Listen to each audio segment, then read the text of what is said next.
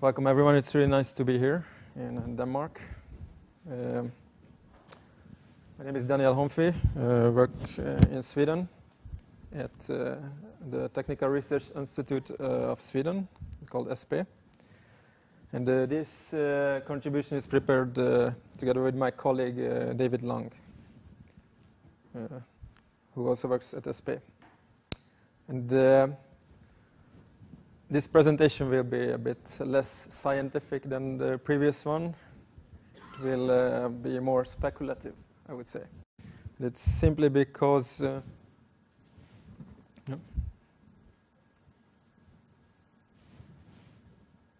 hope it works. Simply because a lot of things are based on a recent project where we just signed a grant agreement with the European Union. So a lot of things are based on what we would like to do and the description of taken from the proposal. So there's a lot of potential in this, I would say. And we talk a little bit about critical infrastructure. What is that? And why structural health monitoring is important there. And they talk about the resilience concepts, which I know that a lot of people don't like this word. And a lot of people here worked with structural robustness, and I would also like to see how these things, robustness and resilience, relate to each other. And then I will talk about how structural health monitoring can improve the resilience of critical infrastructure. It's just, I cannot see the slides.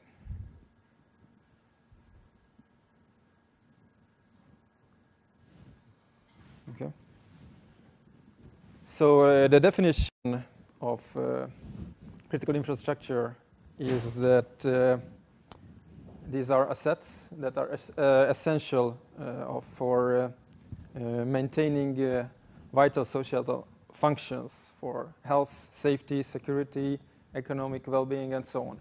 This could include water distribution systems, energy distribution systems, transportation systems, communication systems, or whatever. And the disruption of critical infrastructure would, of course, cause a significant impact on these functions. So these systems are usually very complex, and they are exposed to various types of hazards. And the consequences of failure are, as I said, could be very severe. And in the top of it, they are quite often interconnected. I can show you an example here. Okay. Yeah, I'll do it like this. Yep. So this is the Öresund Bridge. Well, this will be a living lab in our project. We will analyze this bridge from several aspects, among other critical infrastructure. And this is very close to here, Copenhagen. Perhaps many of you, or not so many, but at least those who came from Sweden probably crossed this bridge. This is not only a bridge, of course. This is a transportation link, which has a function for railway and highway as well, but also just recently learned that it carries telecommunication cables from the mainland to Scandinavia. So if something happens, it's not just like you cannot cross the Öresund Sound, but there could be telecommunication problems in Finland, for example. And this consists of a bridge, but also a tunnel. So it's a very, very, very complex system. And the airport in Copenhagen is very close to the bridge, which is the sixth largest transportation hub in Europe, as far as I know. So you cannot just really look at the bridge as an individual asset. You always have to look at the context. But there are several examples like this. And here is an illustration from a paper. I will have a lot of references in this talk, and pictures taken from the literature, how other people consider these issues. Still, I cannot see this here.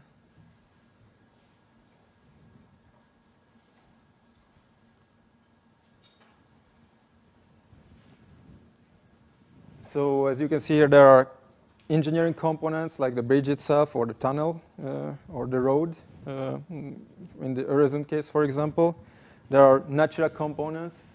We can see that the hazards, for example, are natural components of this more broader system. Organizational components, you can think about the authorities involved in an emergency situation, for example. And that could be considered at different levels, local level, regional level. Here, it's even 2 countries would be affected in the Öresund case, or national or international level. And the operational level could mean the different the stakeholders like infrastructure owners or law enforcement unit, fire departments, and so on, in a case of a major disaster, for example. Yep.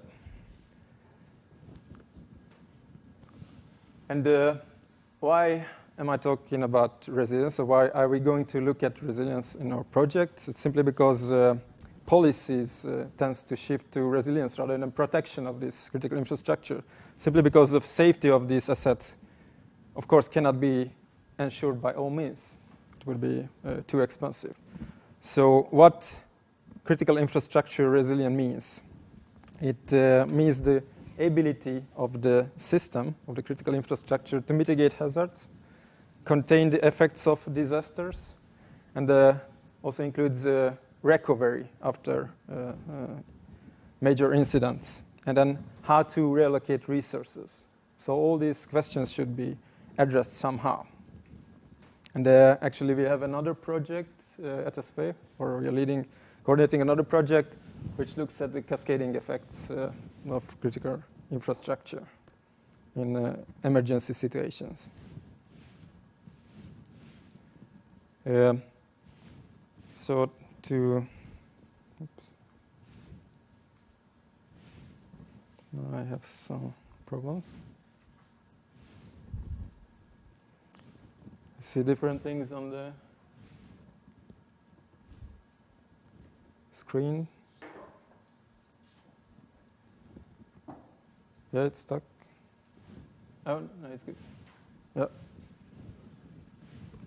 So this was this is a picture from my colleague, David.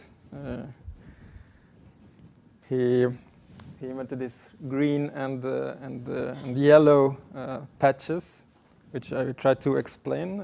We had a lot of discussions. It was quite hard to understand for us, his colleagues, what he's talking about. So I hope that I can give you a brief overview about it.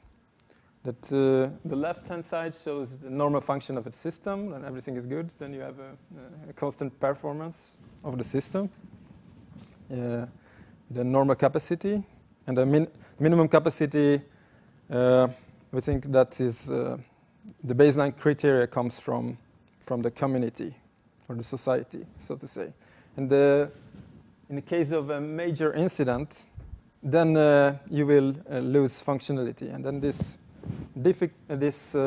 various system contributing to the resilience of the community and to the critical infrastructure within the community, they will somehow patch together to provide an overall resilience.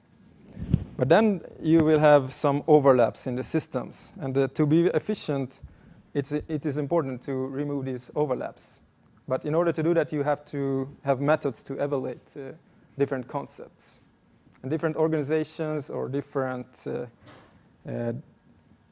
asset managers or designers, they use different methods, which sometimes are not compatible. So we would like to look at these issues. And of course, structural health monitoring could be seen as one element contributing to the resilience of the critical infrastructure. Yeah. So some general concepts are given in the literature. This term resilience, or the resilience concepts, originate from ecological scientists, and then you could define engineering resilience and ecological resilience, and there are quite significant differences. The first one, or engineering resilience, has a focus on returning to the equilibrium state of a system, and it could be characterized by stability, efficiency, constancy, and predictability. And the main purpose is to provide a controlled, fail-safe performance and optimized performance. On the other hand, ecological resilience reflects to a dynamic environment when you might somehow balance at the edge of the equilibrium, and then your system could flip to other equilibrium states. Then this is more about adaptation to a changing environment. And then if you look at critical infrastructures, simply because they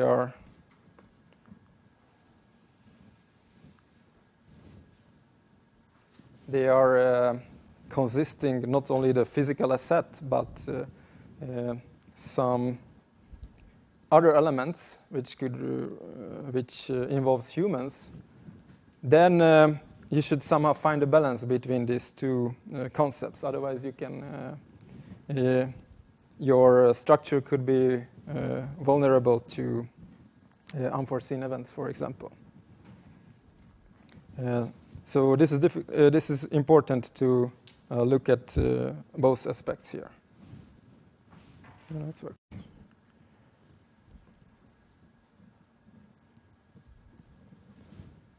Here you see a framework developed by the Multidisciplinary Center for Earthquake Engineering Research. So this comes from earthquake engineering.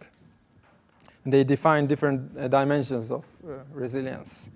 One is called technological dimension, which relates to the physical asset itself and how it can resist damage. There are organizational resilience dimension, which is how to manage the organizations that are responsible for the critical infrastructure, and we also have social and economic dimensions. And you can see in this picture that the social and economical resilience dimensions relate more to the community, whereas the technological and organizational parts are more related to the asset itself. And you see that if you have more critical infrastructures, they are interconnected, and these concepts will then interact. So what they did, they have developed this framework, which we will also use in our project. And then, based on this, you could define a so-called resilience triangle. Which means that in case of an event, you will have a loss of functionality or performance. And then the question is how quickly you can recover. And also how robust is your system to tolerate damage. So what they said that the strategy is to decrease the area of this triangle and go back to normal as soon as possible. That then you have four attributes of the system, which is called robustness, redundancy, and resourcefulness and rapidity. Robustness could be measured in this dropback of the function, how much it drops back in the case of an event. And rapidity reflects to the slope of this recovery curve, so to say. It's a very straightforward and easy concept. But then you can further develop it. Or first I would say that if you look at this triangle, then I have some problems with this. Yeah. So the robustness is on the vertical axis, and the horizontal axis is rapidity. And then how the resourcefulness could be improved, then you need more dimensions. So the first one shows that if you then add more resources to your system, then you can improve this resilience and decrease the triangle. And the redundancy here reflects to find alternative solutions. In case of the Öresund Bridge, for example, you can take the ferry at Helsingborg if you want to reach Copenhagen from Sweden, for example. And then there are extensions of this concept, since we're not only talking about earthquakes. When you have a sudden loss of performance, you can have some more smooth curves, and you can have aging or degradation, which is shown in the second picture. Then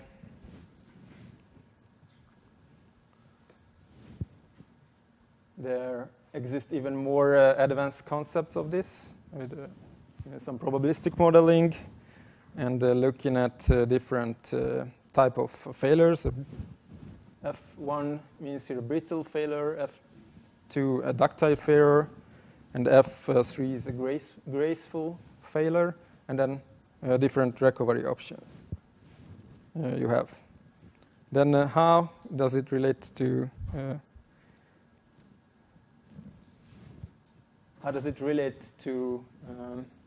structural robustness? Then we came up with an extension of the structural robustness framework, which is presented here, and that will be described in the paper more in detail.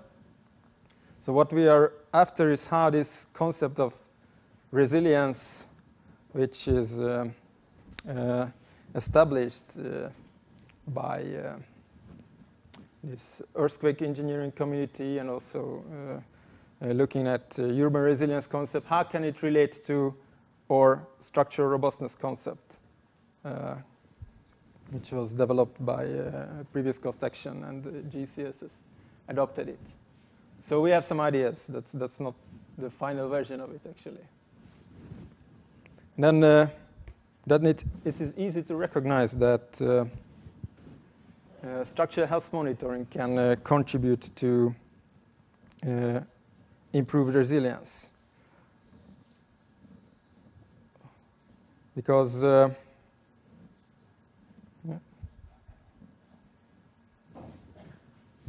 maybe I can skip this slide. So still.